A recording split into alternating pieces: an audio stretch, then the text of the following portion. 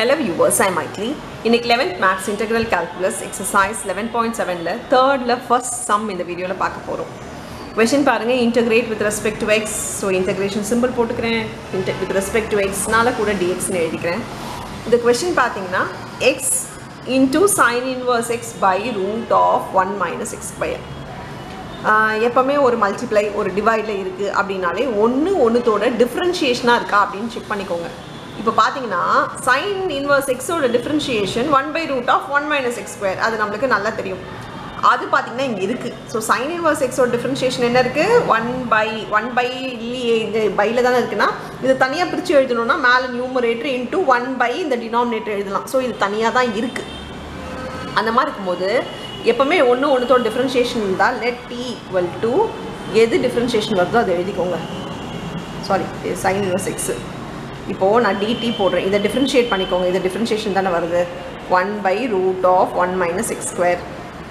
இந்த dx மேல போய்டுச்சுனா dt equal to 1 by root of 1 minus x square into dx. So எனக்கு இப்போ இது நம்ம எப்படினா integration x sin inverse x into 1 by root of 1 minus x square நான் உங்களுக்கு புரியணும்ன்றதுக்காக தனியா எழுதிக்கிறேன். இப்போ இது டோட்டலா இதுக்கு பதில் dt நான் மாத்திப்பேன். இதுக்கு டோட்டலா t ன்னு மாத்திப்பேன். இப்போ t dt லாம் இருந்துச்சுனா எல்லாமே t ஆ தான் இருக்கணும்.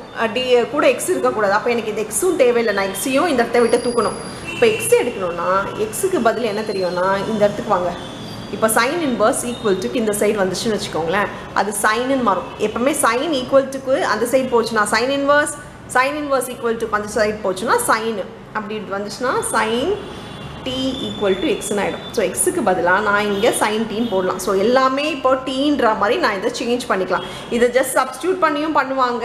நீங்க x ன்னு கண்டுபிடிச்சு இத போடுவாங்க. நீங்க எப்படி போட்டாலும் பரவாயில்லை. இப்போ நான் இத அப்படியே சப்ஸ்டிட்யூட் பண்ணிக்கிறேன். எனக்கு x க்கு பதிலா என்ன தெரியும்? sin t தெரியும். சோ sin t போட்டுக்கிறேன். into sin inverse x க்கு பதிலா நான் t தெரியும். சோ t எழுதிக்கிறேன். சோ t முன்னாடி எழுதிக்கிறேன். இங்க இது மொத்தமா இது சேர்த்து எனக்கு dt ன்னு தெரியும். சோ அதனால dt ன்னு எழுதிக்கிறேன். இப்போ நான் சால்வ் பண்ண வேண்டியது t dt தான். integrate t dt with respect to t தான். அதனால நான் sin t தான் with respect to dt தான். அதனால பிரச்சனை இல்லை. with respect to t தான் நம்ம இங்க பண்ண போறோம். சரி, இது எப்படி சால்வ் பண்றது? இப்போ நமக்கு ரொம்ப காம்ப்ளிகேட்டடா இருந்த ஒரு क्वेश्चन கொஞ்சம் ஈஸியா மாத்திருக்கோம். ஆனா அந்த அளவுக்கு அது ஈஸியா மாறல. நம்ம அப்படியே இத இன்டகிரேட் பண்ண முடியாது. இது எப்படி சால்வ் பண்றது அப்படினு பாத்தீங்கன்னா மறுபடியும் ஒன்னோட டிஃபரன்ஷியேஷன் இருக்கான்னு பார்த்தா கிடையாது. சோ இந்த மாதிரி இல்ல ஆனா மல்டிப்ளைல இருக்கு அப்படினும்போது நம்ம எடுக்க போற ஃபார்முலா என்னன்னா u integrate u dv தான். இன்டகிரேஷன் u dv தான் எடுப்போம். இதுக்கான ஃபார்முலா பாத்தீங்கன்னா uv minus integration v du. இத முதல்ல எது u எது dv ன்னு கண்டுபிடிக்கணும். அதுக்கு உங்களுக்கு I late தான் ஹெல்ப் பண்ணும்.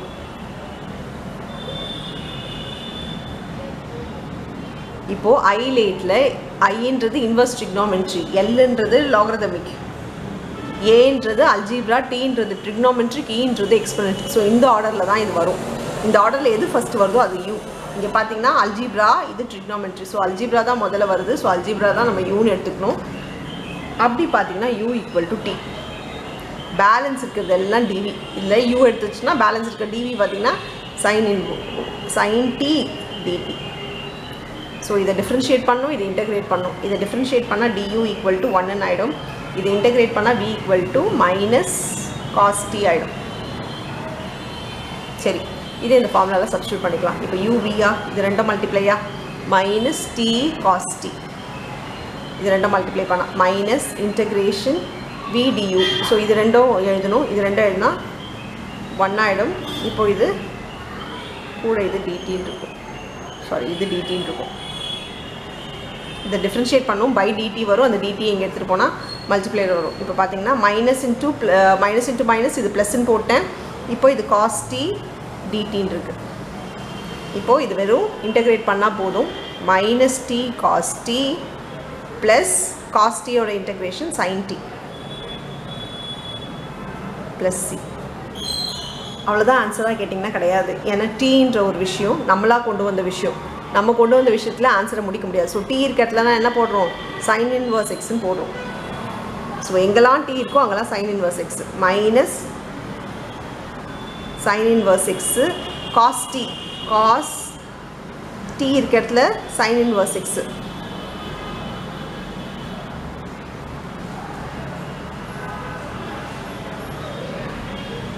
plus sin inverse x plus c. இப்போ பாருங்க இது இப்போ இதில் சப்ஸ்டியூட் பண்ணிக்கலாம் 1/2 தீட்டாக்கு பதிலாக நம்ம என்ன போடுவோம்னா இங்கே தீட்டாக்கு பதிலாக tan inverse 4x இல்லையா. ஸோ இப்போ tan தீட்டாக்கு பதிலாக டைரெக்டாக இது 4x போட்டுக்கலாம், தீட்டாக்கு பதிலாக tan inverse 4x போட்டுக்கலாம். அப்போ பாருங்கள் 4x into tan inverse 4x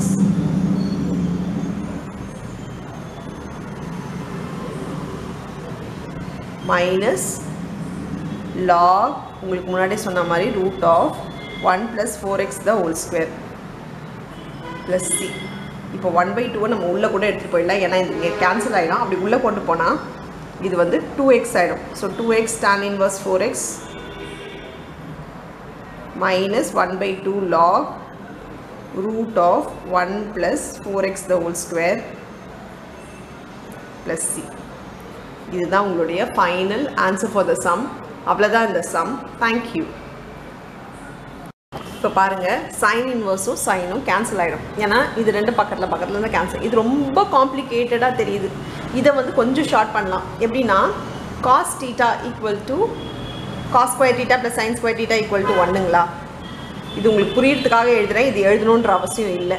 இப்போது cos theta equal to இது இந்த சைடு போச்சுன்னா 1 minus sin square theta ஆகிடுமா, square equal to போச்சுன்னா ரூட் ஆகிடுமா. இப்போ இதுவே t வச்சு எழுதுனா இங்கே t இருக்கும், இங்கே t இருக்கும். ஸோ நான் cos tக்கு பதிலாக cos tன்றது இங்கே இருக்கிறது வந்து sin inverse t, cos tக்கு பதிலாக நான் 1 minus sin square tன்றது சப்ஸ்டியூட் பண்ண முடியும். எக்ஸுன்னும் போது எக்ஸ் தான். ஸோ இப்போ cos xக்கு பதிலாக இங்கே இருக்குது என்ன இருக்கோ அதுக்கு நான் என்ன பண்ண போகிறேன்னா டீக்கு பதிலாக என்ன வேல்யூ போட போகிறோம்னா sin inverse. இங்கே டீக்கு பதிலாக இருக்கிறது sin inverse t, sin inverse x. அப்போ நான் இது sin inverse xன்னு போடுவேன்னு வச்சுக்கோங்களேன். அந்த sin inverseம் இந்த ஸ்கொயரும் நம்மளுக்கு இங்கே கேன்சல் ஆகிடும்.